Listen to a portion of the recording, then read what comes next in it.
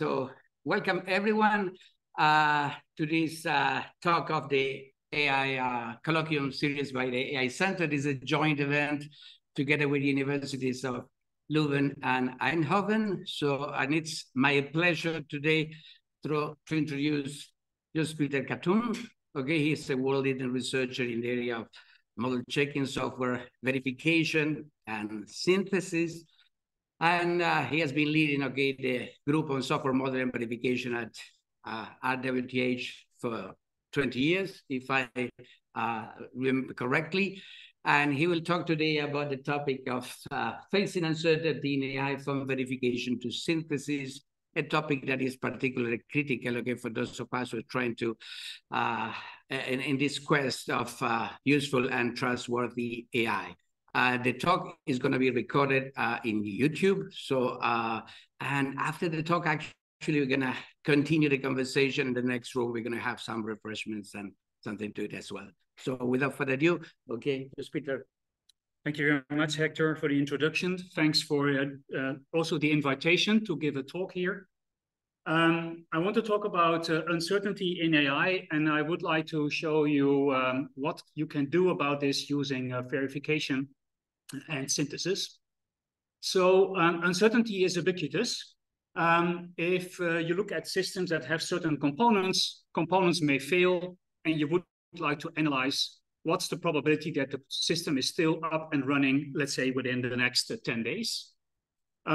If you look at robot motion planning, like here on the grid, and on equally colored positions, you have equal visibility, then you have to try to make a plan to leave this labyrinth at this position over here.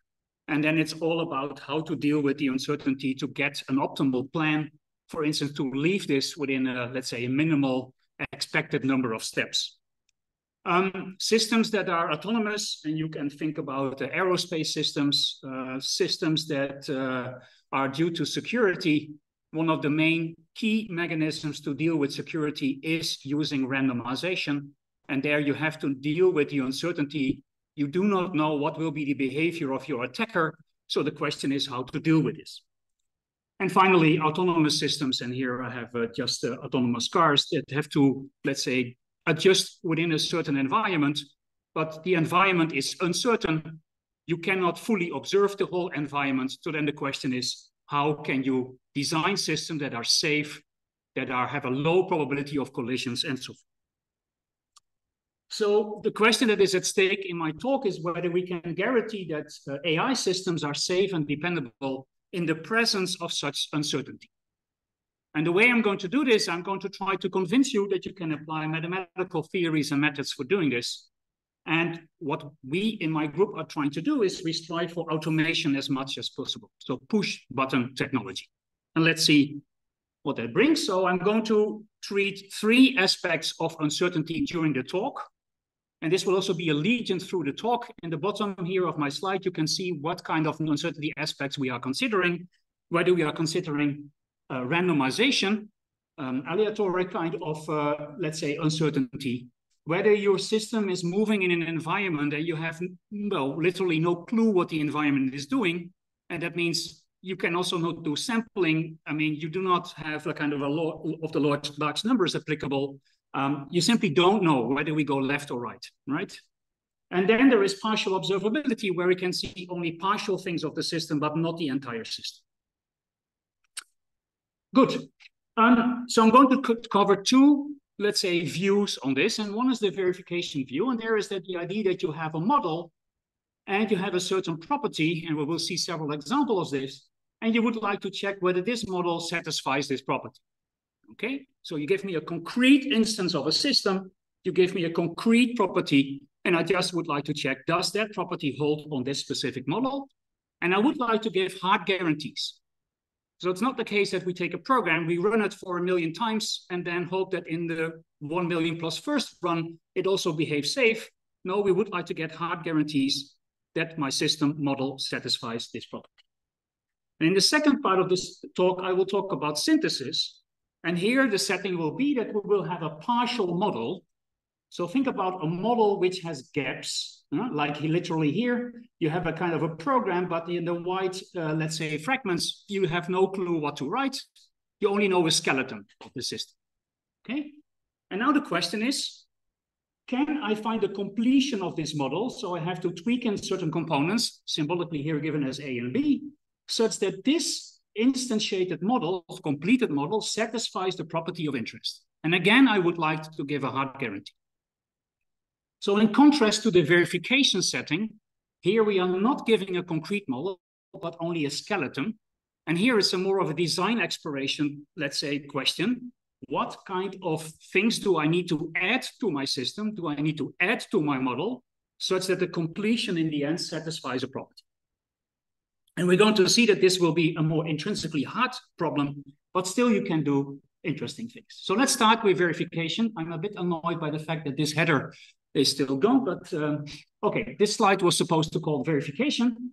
And we have a model, we have a property, and I would like to give hard guarantees. And the way we're going to do this is a technique called model checking. And the input is a system model and a property, and I just would like to know, does this model satisfy the property? And this is an approach that has won several awards. And this is the idea. So we have a kind of an automaton model, a state transition diagram. We have a property that we typically cast in some kind of mathematical logical formula. And then we would like to provide a hard guarantee, does my model satisfy this property? And schematically, it works like this. You have a model, a property, you put this into a model checker. This checks whether the property is fulfilled. If the answer is yes, you're happy. If the answer is no, the model checker is going to provide you with a counterexample, some diagnostic information that tells you how to fix the model. I'm going to explain you this by means of a toy example that you hopefully all understand, the wolf, goat, cabbage puzzle. We are on a riverbank, right? There is a ferryman, there is a cabbage, there is a goat, and there is a wolf, and you have to bring them to the other side of the river. How simple can life be? Good. So how can we apply model checking to this? Well, we need those ingredients first, so I first have to explain you what is the model. Now, the model is going to explain all possible behaviors of this system. So this looks roughly like this, and the way to read this is that initially, well, the cabbage, the ferryman, the goat, and the wolf are on the riverbank on this side, which is index 0. And now, for instance, if you go to the right, it means that the cabbage and the ferryman are going to the other side, and the goat and the goat and the wolf are still on this river side, right? And then you can continue and you get all kinds of scenarios. Good. So this is the model. And that's the initial stage. And then you would like to go to some goals. So what's the specification? So that's the next input to your system model checking query. That's the system property. So the property looks like this. So let me explain you this. So this is the target. The target says all objects need to be at the other riverbank, index 1. But before getting to the other riverbank, I mean, the wolf should not eat the goat and the goat should not eat the cabbage, right? So if the wolf and the goat are there, you need to separate them by the ferryman. If there is a cabbage and a goat, you need to be separating them by the ferryman. Okay, so this says this must hold until you get there. Now, I would like to show you how you can use a counterexample. So actually, I'm going to negate this formula. So I'm now going to check this is not true. And of course, we know there is a solution. And indeed, now the model checker gives you a counterexample because it says this property is not true. And then it gives you a counterexample, and this counterexample is the way you can solve this puzzle. Okay, good. Now, this you can apply to very large models and actually industrial things, although you don't believe me if I only explain this small example, they apply this to industrial size cases. Think about Microsoft. They check device drivers, companies that build devices that need to interact with the operating system, and they check them using, for instance, techniques like model checking. Facebook is, or Meta, I should say, is using model checking on a daily basis to check whether their code is still correct. And if not, the developers get a message in the next morning, you changed the code, but apparently there is some kind of problem. I want to talk about probabilistic model checking. This doesn't mean that the model checking process is probabilistic, but it means that the input is a probabilistic model. We want to deal with uncertainties. And the output is the probability of the property of that model. So this is the setting. You have a kind of a model, and we will see some examples. We have, again, a logical formula. And now I'm interested is the probability that this formula holds exceeding a certain threshold. Okay? Good. So how does this work? Well, roughly it works as follows. There is a model description. We start with a description in some kind of input language. This could be a patronet. It could be a fault tree. It could be a program. It could be a UML diagram. I mean, some kind of input formalism, and some people even use it in biology. And then the idea is first that we build a model. And don't think that this is easy. This is most of the time the bottleneck because these models can be huge. So we want to squeeze them. We want to make them smaller. And if that's the case, then actually we would like to analyze them. So we have generated such a model. Again, a state transition diagram, but now with probabilities. We now give a property. So this says, is the maximal probability to eventually reach the target below a certain threshold? And we put this into a probabilistic model checker. Let's say the randomized analog of what we just have seen in the wolf, goat, and cabbage problem. Okay, and then you can get output. So the output can then be a counterexample. So why is this property violated?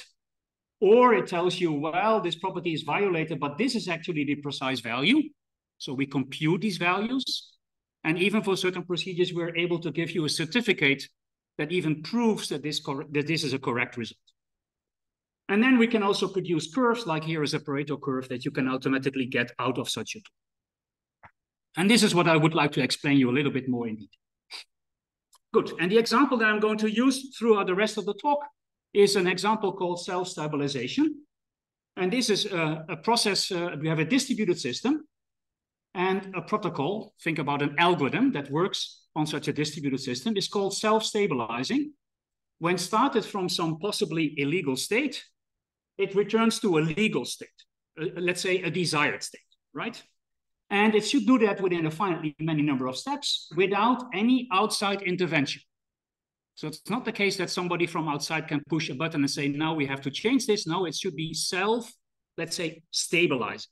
That's the idea. Dijkstra in 1986 proved that this in a network that is anonymous. What does that mean? It means you are not allowed to use the identity of a process. This is not possible. Okay, so you cannot solve this. But then Ted Herman showed, yeah, you can solve this if you use uncertainty, if you use randomization. So this works as follows. So we have here a distributed ring. So every circle is one process, and you can only send messages in a clockwise manner. Okay? Every process has a Boolean value, green or red, and you have access to your own value as well as the one of your left neighbor. That's the whole setting. Good. And then this is the algorithm by Herman. It fits really in 2 lines. So what does a process do? If your value is identical to the one of your left neighbor, then you set your value, you flip basically a fair coin and set your value to 0 or 1. Okay, so you inspect the value of your left neighbor. Is it the same as yours? Flip a coin and then either get 0 or 1. If your value is different from your left neighbor, then you just copy the one of your left neighbor, which means you flip your value. 1 becomes 0, 0 becomes 1. And then we are going to say, if this happens, then you also have a token. Good, so I show you this. This is one configuration. You see this one has a token. Why? Because its left neighbor is colored the same. Okay, and this also holds for the other. That's the current configuration. So what does the algorithm do? You toggle all the processes without the token. Yeah, because they have a value which is different from your neighbor. So that means that this process has no token. It becomes green. This process becomes red and so forth. Then you flip a coin. All the processes that have a token, the black dot, they flip a coin and this gets green. This one was red and remains red, and this was green and becomes red. And now I distribute the tokens again. And this is as follows. So now I assign the tokens, and you see this is the only process which has the same color as its left neighbor. So we have 1 token. And this is actually the desired situation. We start with a configuration with 3, and we go to 1. Of course, I engineered the example so this is the case. But in general, of course, this is not the case. So what's the question at stake? What is the expected number of steps until I get 1 token, depending on the ring size? Good, you can put this into a model checker. This is what people in Oxford did. Here you see the size of the ring. Here you see the size and number of states of the model. And this is the number of transitions. And what you see, this model only has randomization, no partial observability, no non-determinism, right? And you get curves like this. So here you see different ring sizes. Let's pick one, for instance, this one, and you see that this curve goes down. It goes up at 3, and then it goes down. And it took, was it about 15 or 20 years until somebody was able to prove that the worst case expected stabilization time is actually this function in terms of the size of the ring. Okay, keep this example in mind because it will reappear a couple of times. Good. So what is inside such a probabilistic model checker? There are actually various things inside. So we need to compute with probabilities. So how do we do this? We have to solve linear equation systems, linear inequation systems.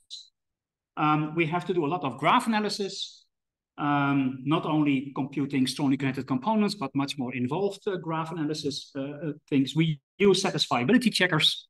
A lot we use model abstractions because this model is way too big to analyze. So what we would like to do, we would like to be able to simplify this model such that if we analyze this simplified model and we deduce that this model satisfies this property, that then we can conclude that the large model also satisfies the property. That's the idea.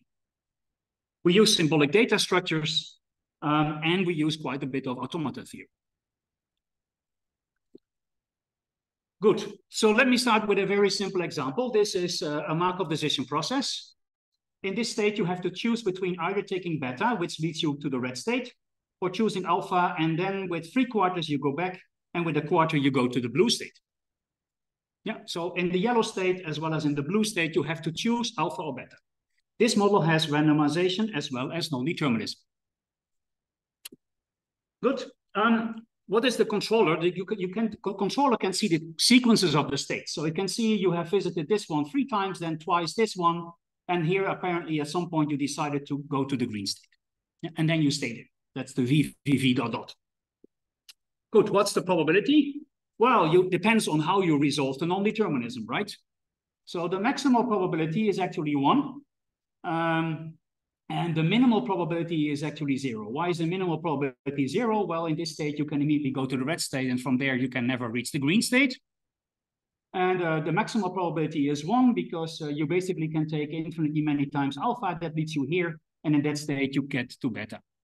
Yeah, so there you get the 1. Good. You actually can compute these things in polynomial time. Very easy, very efficient. Good. What's the key? The key is, and this is the most technical slide, I'm sorry about this, but this is all about computing least exponents. So we have a function that maps functions to functions. We start with some 0 vector, and then we iterate. And we iterate this function phi. What is this function phi?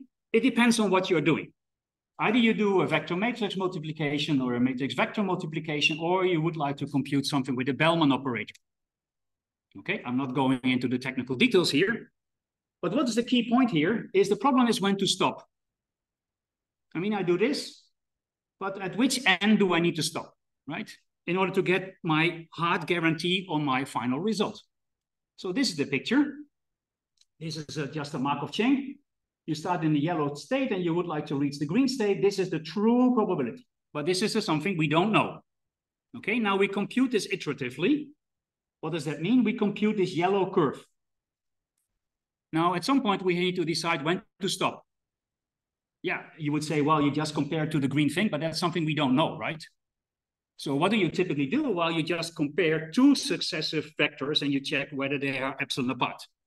But this is not completely correct. So what you need to do is you need to use dedicated, efficient techniques to guarantee that your result is correct up to epsilon. Good, so here you see some results from a very recent paper where people try to use several techniques. So the techniques I just showed you is called value iteration, this iterative technique. And now you might say, well, Joost-Pieter, why don't you use a standard LP solver like Gurobi? And here you see 2 different implementations. So we check this on many different benchmarks, and you see we still get cases where you get wrong results. So that apparently does not always work. Also here you get some wrong results, but at least you are able to solve almost all cases. Here you're not able to solve all cases. And here if you could use Soplex, which is also a dedicated package, well, this sometimes gets less than 0 results if you use exact arithmetic, but then you have to pay the price that you cannot solve, let's say, half of the instances. So people developed in this field dedicated algorithms. It's called optimistic value iteration or variance of this. And here you see a plot indicating this. This is a plot on the x-axis that tells you the number of instances that you can solve. And the y-axis tells you in what amount of time, log scale. So the lower the plot, the better. Yeah. So what you see here is an LP solver. This is Gurobi. This is policy iteration. And this is value iteration. And what you see is the yellow curve is the right one because that gives you, as I show on the next dot, 0 wrong results. So without, let's say, a lot of extra effort, you can actually solve things correctly if you use dedicated algorithms. Now, these are the kind of things that we try to work on to provide hard guarantees on these kind of results. Good. Okay, and this is faster and more reliable than off-the-shelf solvers for linear equation systems and LP solvers. Now, I don't dare to tell me this my colleague Lübeck, but in this context, this is the case. Good, we did some experimental configurations or comparisons with models with up to so many states and so many transitions. And this is what you see, again, the same kind of plot, the number of benchmarks you're able to solve in the amount of time. And here you see 4 different model checkers. The 2 blue curves correspond to the model checker Storm that we developed in Aachen. And actually, this lower curve is thanks to a kind of small AI engine that we use to basically guess the optimal user settings. And that performs actually very well. We also worked on multi-objective model checking. And here you see the red curve, which corresponds to Storm. And also here you see a substantial improvement with respect to state of the art. Good. I would like to show you the effect of this on a real life case study. And this is from a case study that people in Berkeley developed together with Boeing. It's about the system, and we will see this in a minute. The system is observed, and then you would like to develop a monitor that continuously monitors the system, tries to basically guess the state of the whole system. It's called state identification. And I'm going to show you what you can do with model checking.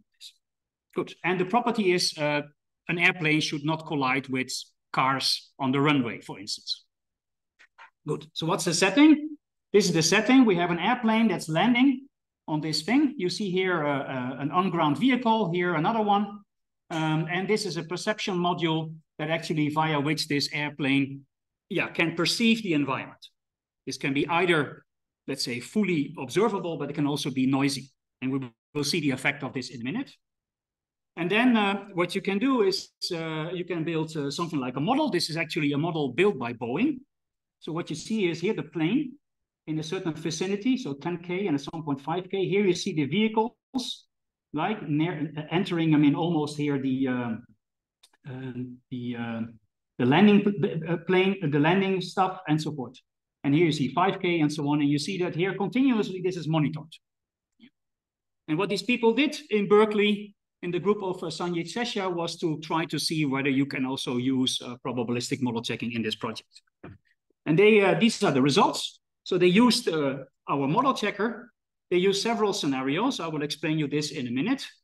Here again, you see the size of the MDP, the number of states, number of transitions. They look at traces of a particular length. So you observe the system for a certain length of your history. And on every time step, you have to observe, estimate the state of your system. That's what it does. Here you see the state estimation, and here you see the results with model check. So let me say a bit on this. This is that if you use perfect sensors, so if you use perfect sensor, actually this filtering, kind of Kalman filtering that these people used, is quite good, and is better than using model checking. But here, I mean, the model has noisy sensors. They modeled this by, let's say, a stochastic model of those sensors. And here you see that this approach by doing continuously model checking these properties. So what does this say? This basically means you have to do, n is the length is 50. And on every model checking query takes so many seconds. And then what you do is you try optimally, basically try to identify the state of the system. Good. So far about the verification part. Now I would like to get to the second part of my talk, synthesis. Okay, so what is here the input? A partial model of the system and a property. Good, so the property is there because we believe that you know what the system needs to, let's say, guarantee, but the model is only there in a sketchy form, a skeleton, yeah, a template. And then we're interested in, for instance, the output. Give me a concrete model that satisfies this property. One instance that does the job. But you may also ask a question like, give me all concrete models doing the job. Or you may even ask, what's the optimal model?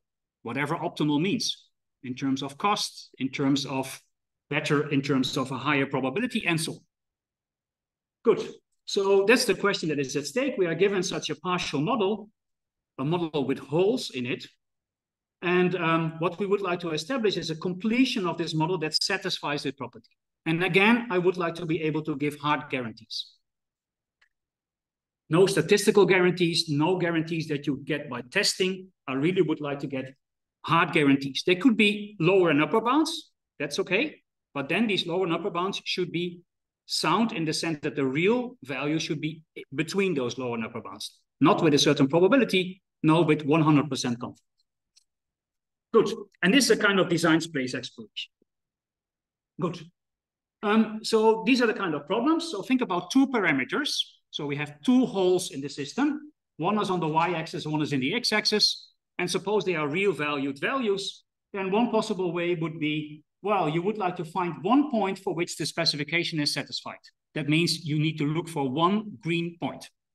This is one question. But as you see, this is already not so easy. Then you might be willing to ask something like, I give you now a subset. Can you check for me whether all instantiations in this subset satisfy my specification? So that's a somewhat richer question in a sense. Or you might say, well, I would like to exactly know which ones satisfy the property and which ones don't. So can you get me this curve exactly? So a mathematical function. Yeah. This turns out to be exponential number of parameters, so that's hard. Nonetheless, you can do this sometimes, as we're going to see. Or you basically would like to approximate this curve. Yeah, if you would like to roughly know what are the good instances, what are the bad instances. Good. Go back to my example. So this is the same protocol as before, but now I use a biased coin. In my example before, I had this fair coin with 50-50. Now I have this bias P. And the question that is at stake, which bias minimizes the expected stabilization time? The expected number of steps to get one token. Okay, good. So you can synthesize this. And this is one, my former PhD student Matthias developed this. So we developed techniques to automatically synthesize these values. So here you see a plot where you see the bias on the x-axis. This is the expected stabilization time in number of steps. And here you see the different colors are basically if you increase the size of the ring. Remember, we had this ring. You can send messages in a clockwise manner and the size of the ring there. And the interesting phenomenon is if your ring is small, you get one minimum. If your ring is faster, you get two minima. It's still an open question to find a mathematical function that for arbitrarily n defines me where are those minima. Interesting challenge. But this is what we generate automatically. So let me show you this by means of, so that's the message, right? For larger rings, more bias. You should also see that this curve goes more to the left and more to the right. So more bias is better. That's what the curve says. Good. Here are some numbers. And you see, I mean, the kind of models that we analyze are 500,000. Remember, I'm not analyzing a verification issue. I'm trying to find what is the optimal P. What's the optimal bias, right? And I'm not checking one at a time. I'm checking immediately. I would like to really know the optimal one. I don't get a precise answer, if you see here, but I get intervals. So here we get two minima, and I know that the two minima lie in those two intervals.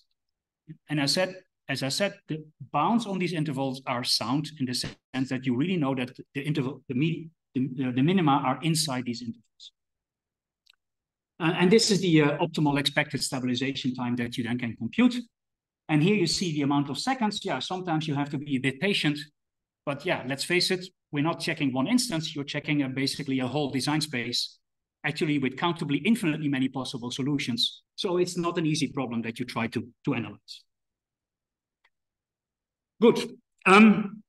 I now like to show you a bit how you can apply this to models in AI. And the first model that I'm going to show you is in terms of Bayesian networks. And I just put this slogan from Stuart Russell in this famous book on AI on Bayesian networks, right? They are as important as Boolean circuits are to computer science. Good. So here is a Bayesian network.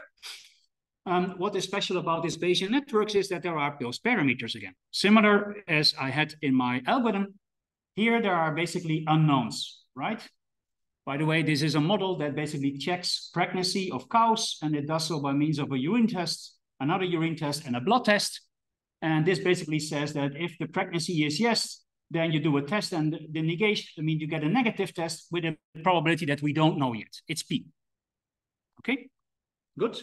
So what can we do with this? We can answer questions like, for which P and Q, for which values over here, is the probability that the cow is pregnant giving 2 negative tests is lower than 0.2. Okay, how do we compute this curve? We do this gradually. So this looks as follows. You start here and you gradually compute basically a curve like this. Okay, you might say, does this scale? Yeah, here I have some examples where you see basically the coverage. So that's the coverage of such a 2-dimensional space, but now I have 8 parameters. So I'm going to talk about 8-dimensional spaces. And here you see the amount of time you need, again in log scale. What you see, of course, if you need to fill this whole parameter space, then it takes you some time. But still you're able to deal with, I would say, rather complex Bayesian networks, which, for instance, average Markov blankets between 4 and 6, which is in the Bayesian network world to know to be, I mean, not easy to solve, let's put it that way. Good. What are other kind of questions? You want to find one point. So then you can even do much better. So here you see several Bayesian networks, so many parameters, so up in the hundreds, several 100s. And then if you do simulation like particle swarm optimization, yeah, then this is not a good solution. You need to really be a bit more clever. So things that work well are things like quadratic constraint, quadratic programming, or for instance, gradient descent methods. And there you see in boldface what is the best method for each model. And the message that we get from this is that actually this improves existing techniques for parametric Bayesian networks by orders of magnitude. And in particular, it also is applicable to a way wider class of Bayesian networks. Way wider mean you can have parameter dependencies. You can have dependencies up to hundreds of parameters.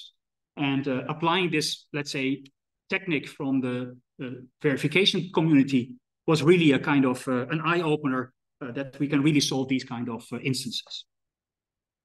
Good. How about computing this curve? This was exponential in the number of parameters. Can you do this? Yeah, also this you can do for all kinds of Bayesian networks. Here you see the number of parameters. And you can even do this for 200, 400 parameters.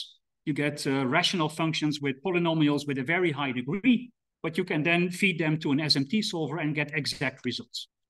And even that works for, I would say, surprisingly large Bayesian networks. The next model I would like to discuss is partially observable Markov decision processes. So now for the first time, we will see the role of partial observability, in addition to non-determinism and randomization. So the way to think about this is that here you have a kind of a grid. You have a robot that has to walk to the green state, but now it can only observe basically its cells which are in their direct vicinity, but it cannot look completely to the left, neither to here nor to there. Yeah, there are some sensors, but they have limited visibility. Okay, Russell says we cannot avoid these models because the world is one. I'm not sure whether I agree with this, but the slogan is nice. Okay, what is a partial observable MDP? Same model as before, but now I colored the states. Yeah, I also colored the states before, but now I may have states that are equally colored. What does that mean? Well, it means that a controller can only see the color. It cannot see whether you're an SMT, it can only see you're in a yellow state. Okay, same target as before. You would like to reach the green state, and you can prove that the maximal probability is 1/2. I get to this in a minute. Good. Actually, the semantics of this model is an infinite state Markov decision process. Why? Yeah. What is here? We start here, right? So what is my initial belief? I am in state S with probability 1, and I'm in state T, the other yellow state, with probability 0. I know where I start. Now let's suppose I take this alpha. Then it means with 3/4 I go back to S, and with 1/4 I go to T. So if I do alpha, which I do with probability 1, my next belief is that with 3/4 I'm in S, and with 1/4 I'm in T. Now I can repeat. Now I can do alpha. Now you have to be careful. With 3/4 you do an alpha here. With 1/4 you do an alpha there. And this gives you the next belief. And so forth, and so forth, and so forth. This gives you this sequence. Until you're here with probability half, you are in the left yellow state, or with probability half, you are in the right yellow state. Why do we get in a half and a half? Because it's symmetric. Yeah, but you get infinitely many states. And now I can decide, and now I can move here, and this happens with probability half. That's why I get a half over here. Yeah. But here I have basically full knowledge. And of course, this, and this is what you also get in this belief thing, the maximal probability is a half. So they correspond, but this is an infinite MDP, and this renders this problem to be undecidable. Good. What can we do about this? Well, we have seen in MDPs, full observability. You can solve this in polynomial time. Now we have partial observability, undecidable. Good. What is the practice? You're going to restrict the setting. And the setting I'm going to restrict is basically, I'm going to basically restrict the power of my controllers, of my policies. And we're going to call this finite memory. Good. Finite memory controllers are controllers that can only, intuitively speaking, look back in the history, but only for a finite bit.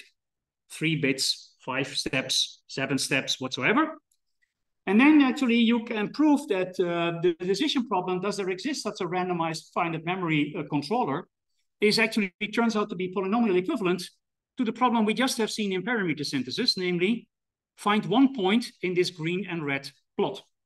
Aha, so maybe we can reuse some of the techniques there. And indeed, you can prove that this is now ETR complete. So that solves the kind of open question in the complexity. What is ETR complete? ETR lies between NP and P space. And this means actually that this problem is equally hard to prove that whether 2 polynomials have a common root, or whether a given polynomial has a real root. Okay, so that's the kind of, hopefully gets you some feeling about what's the complexity of the kind of problem we're trying to solve. Okay, I go back to my running example. Hermann's protocol. Good. We have already seen the version with bias. Okay, what I'm going to change now is the following. I'm going to allow my controller to have memory. What does that mean? I'm not going to have, let's say, a continuous number of values for P. I'm only having, let's say, 20 or 30 or 50 different coins. So I can select which coin I'm going to use. I have some memory. So I can choose which memory update I need to do. And I even can use my token status. Do I have a token? Do I not have a token? And so forth. So I have more information to build decisions, which means I can hopefully be more clever. So the question is the expected stabilization time now lower? Yeah, and the answer is yes, but there is a certain price to be paid. We have to compute these things. So how does this work? Well, this is actually what, there is a top-down method. I'm going to skip this basically, because what's the idea? The idea is that you start basically with all possible models, you check a few of them, and then you hopefully can decide that for all of them, this is not a solution. And then you check the rest, which is over here. And again, you try to split this, and then you're going to check all these possible controllers, and you're going to check whether they are correct or not, and so forth. So it's a kind of top-down approach. I don't have time to go into all the details. There is also a bottom-up approach. So here is the idea that you start with a few, but now you can basically rule out, you check one, of the 25. So you check one controller. You find out this is not going to do the good job for you. Then you can rule out all the other controllers which are here in the same column. Then you check this one. Apparently this doesn't work, so you can rule out this whole column and so forth, until at some point you find a satisfying controller. So this is more a bottom-up, right? I start with one, and I'm trying to enlarge this based on basically counterexample information. So here the counterexamples are very important, because this verifier is going to check if this, let's say, kind of oracle generates one instance, one point in this matrix. It basically checks, is this one good or bad? If it's good, you're done. If it's bad, it gives you basically a conflict, which is, think about this as a counterexample, and you use this counterexample to rule out this whole column in one shot. Okay, so you try to prune the state space by using these counterexamples. Good. Does memory help? So here we use this Hammond's protocol, and now we use 25 different coins. So 25 different coin biases. And we try to use one single bit of memory. The value of your token, or let's say the value of your variable in the previous step, and so on. This gives you in total a design space of 3.1 million different controllers. And we're interested in finding the optimal one, okay? Or one of them. Good, so this has been implemented in the tool. The tool is called Paint. We use this model checker inside, but there's a lot of technology inside there as well. And here are some results. So let me try to explain those results. So here are the synthesis problem. Feasibility means find me one controller that satisfies a certain specification. Optimal means find me the best possible controller. And this last 5% optimality means try to find the almost best, up to 5% from the optimum. Good. If you use this top-down approach, this is not very good because you need so many iterations, and this is the amount of time that you need to compute basically to solve these issues. You have to be a bit patient, about roughly 2 days, and then you can give an answer. We worked on combining these approaches, and we were able over the years, and this is research for, I would say, 6 to 8 years, to reduce this substantially to be able to compute these controllers in a much faster way, in matters of minutes rather than days. And you can also get the output of the controller, which is the optimal controller to solve basically your problem. Good. Again, I would like to show you this by means of a concrete example. And the concrete example is a satellite swarm. So a swarm of satellites. Okay, so here we have several satellites. They're out in the orbit. They need to communicate to each other, but in particular, they also need to avoid collisions. So how does this work? This works roughly as follows. So we model this by means of such a partially observable MDP. Orbit with a certain ratio, you discretize this up to a number of steps. It's partially observable because a satellite can only observe its environment every 10, 50, 100, or 200 steps. So you cannot use, your information about where you are in the orbit in every time step, but only in certain, let's say, larger time fragments. At every step, a satellite can either decide to stay in its current, let's say, course, or to change course. And I think there are about 36 natural motion trajectories, so you can select one of the other 35 and then move your trajectory. What are the objectives? You don't want to have collisions. So those satellites need to collide with a very low probability, or phrased differently, with a very high probability, no collisions. And you would like to minimize the fuel usage. When do those things use fuel? If you, for instance, change trajectory. That's energy consumption. So that's something you would like to minimize. Okay, so it's kind of two objectives that you would like to establish. And this is how it looks like. So this is where, here you see those black things are the satellites. Here are the different, of course, not 36, but those motion trajectories. And this satellite starts over here. And then apparently here it changes, apparently there it changes, it goes there, it changes, and so forth. Yeah. What is this kind of a controller? This is a controller that uses no memory. Okay, so now the question is again, similar as before, can we build a better controller? Yeah. Good, so we try to get more energy efficient controllers. And same objectives as before. Low probability of collisions, minimal fuel usage. So these are some numbers from our experiments. Let me explain you this a bit. So here is the memoryless controller. The controller I just showed you on the previous slide. This is the number of states, the number of transitions. This is the number of parameters, which is associated to the number of observations.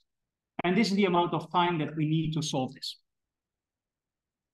Then you can add memory. So here is a memory of size 5. So now the controller has more information at his disposal to basically optimize its decisions. Of course, this comes at a certain price. These models become larger. The amount of time to analyze them becomes larger. I mean, here we go to, 370 seconds. And these are the number of parameters, or the number of observations. I think the number of observations comes over here, about 1,000 or 3,000 or 7,000 different observations. Okay. And as a result of this analysis, you come up with a finite memory policy. And if you look carefully here, you see less switches than in the picture before. And why is that beneficial? Because now you get a 50% reduction in the trajectory length and the cost, the energy consumption. So by means of developing these kind of controllers, you can optimize basically the energy consumption in these satellites. So I hope this gives you some insight what you can do with these kind of techniques.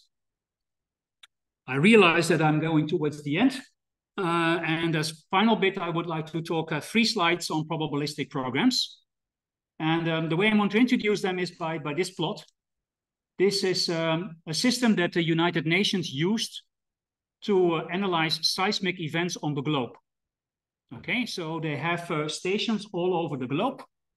And yellow means, it's hard to see, is that a real event happens. And red means, like here, you only see a red circle. There is nothing yellow in between.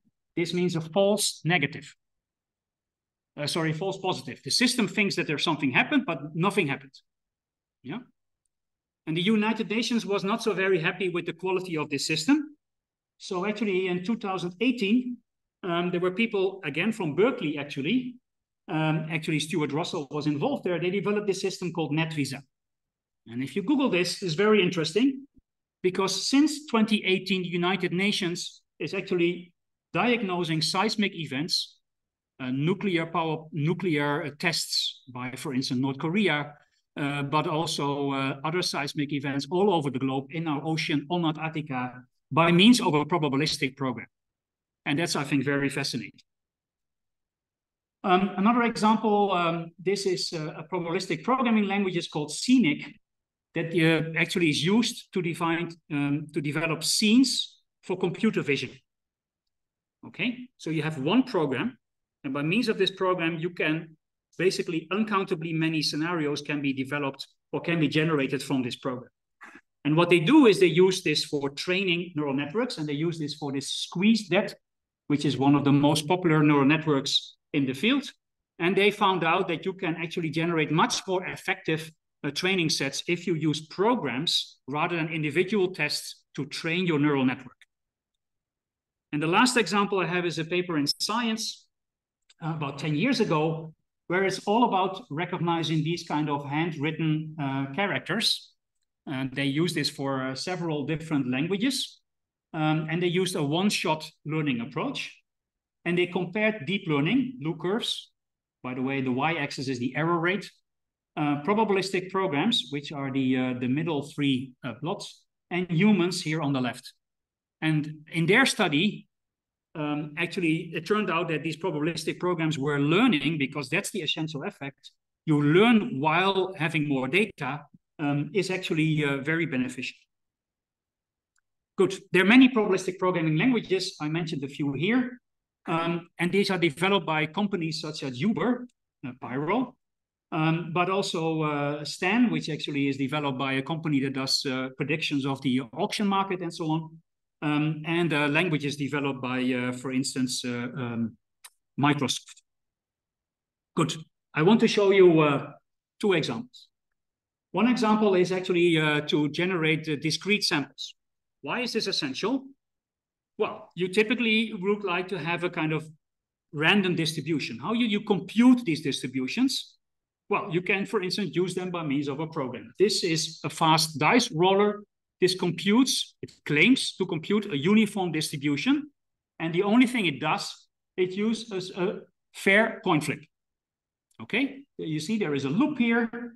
There is an n, which is an unknown. So this is a parameterized, let's say, program. And it generates a uniform distribution. Now, you can analyze this by looking at one instance for n equals 6, and you can try to analyze this. So you can apply a model checker.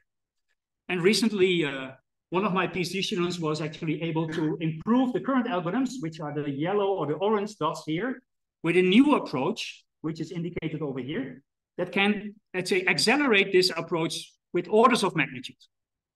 And this is not only applicable here, you can also use this for stationary distributions in Markov chains. So in my view, this is a kind of a small breakthrough, but you can even go further. This is all for a fixed n, right? N is here on the x-axis. What happens if I would like to know the correctness of this algorithm for arbitrary n? Well, of course, I can try to prove this by hand, but can you use automation? And yes, you can. People in my group work on what is called a loop invariant synthesis. You try to capture the behavior of this loop in some mathematical sense, and then try to solve it, but now for arbitrary n. And one technique that we're working on is the following technique. You guess a kind of template for your invariant, for instance, a formula like this. Then you go to a synthesizer. What does the synthesizer do? Well, the synthesizer is going to guess you an instance. So it takes an instance. It's going to instantiate this template. If you look carefully at this template, you see variables like C, X, which are program variables, but you see the colored things, which are the template variables. So now I instantiate this. This is a concrete instance, a guess if you want. And now I discharge this guess to a verifier. What does the verifier do? Well, it checks, right? So it either checks, and it can either tell you, well, this is a good one, or it tells you it's a bad one, and then gives you a counterexample. What are we going to do with the counterexample? Well, we're either going to guess a new one, or we're going to change the template and try to find out that our template apparently was not good enough to solve this issue. And what can you do with this? Now, suppose that we are able to solve this kind of invariance. What you can solve with this is actually programmatic synthesis. What do I mean with programmatic synthesis? Again, I would like to synthesize a controller, but my controller is now given as a program. So here is a very simple game. We have a €1, which has a bias of P. So heads with P, tails with 1 minus P. And I have a €2 coin with a bias of Q. We're going to play a game. First, you're going to select one of the coins, non-determinism. Yeah, you're not allowed to gamble. You just use non-deterministic choice, which coin to take. Then you flip the coin. If this is going to be heads, well, you earn €2. If it's going to be tails, you lose. You lose the game. Similarly with €1 and so on. So you can model this by a program that basically says the following. This is the amount of money you have looked so far. You would like to get, this is the budget you want to win. And A is 0 means that's a termination criteria that if A equals 1, it means that this coin you flipped, but you flipped it on the wrong side. So what are you going to do? You non-deterministically select one of the coins. This is over here, if true or true. True means €1 coin, true means €2 coins. You do not have any clue with which probability. It's really non-deterministic. Okay, and then what you know is if you take the €1 coin, well, with probability P, your budget is incremented by 1 because you win, or A is set to 1 because you lose. And losing means you terminate the loop. And this is the same thing, but now for €2. Question, how to maximize the chance to win? Can you give me a controller strategy that wins this game for arbitrary initial budget C and for arbitrary value of N, arbitrary value of P, arbitrary value of Q? Good. This is a probabilistic program. It's actually, if you look at it from an operational point of view, it's an infinite parameterized family of MDPs. Infinite because of P and Q, parameterized because of N. Yeah. So this is even harder problem. And we just showed recently in a paper that's just has been presented a few weeks ago that you can use deductive program verification to actually synthesize, I must admit, not fully automatically. You have to give me a loop invariant. But this policy, these red lines, you don't have to understand these red lines. The only thing is that it's not a policy that always takes the same decisions, because you see, if you look carefully, if Q equals P, this one is true, but this one is true as well. So then actually the controller says it doesn't matter which alternative you take, both are optimal. And what is this? This actually means that the optimal controller for this problem is this probabilistic program here. So you can synthesize these kind of programs by means of, deductive verification. This brings me to the end. I think that safe and dependable AI is pivotal. I did not use examples like Google cars crashing, classifiers of neural networks that do the wrong classification if you perturb the input and so on. I mean, these kind of examples, I think, are all known. So it's clear that if you use these kind of components in a safety critical setting, you need to make sure that they are safe and dependable. I try to give you an idea what you can do to treat uncertainty aspects, non-determinism, randomization, partial observability, both from a verification point of view, as well as from a synthesis point of view. I try to show you what you can do on some models like partially observable MDPs, probabilistic graphical models, but also probabilistic programs, which are actually used in AI also quite a bit. If you want to know more information, you can consult our webpage. We try to strive for fully automated techniques, but many of the problems are undecidable, so sometimes this doesn't work, but we try to do as much as we can. We develop tools over the last 20 years, and what is currently in focus is that we also try to produce certificates, so that if your verification tool says my probability is 0.72, that it also gives you a certificate why this is correct. You don't have to believe the implementation. No, you have to believe the certificate, right? And the certificate is hopefully then easy to check. Good, and that's it. Thank you a lot.